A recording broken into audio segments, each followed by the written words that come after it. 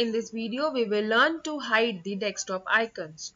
For this, right-click anywhere on the empty area of the desktop.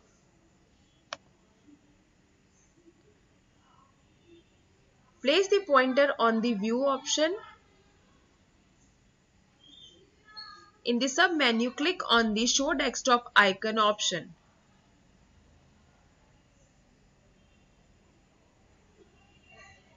Uncheck the option. Observe the desktop icons disappear from the screen. To bring the icons back on the screen, again, right-click anywhere on the empty area of the desktop. Place the pointer on the View option.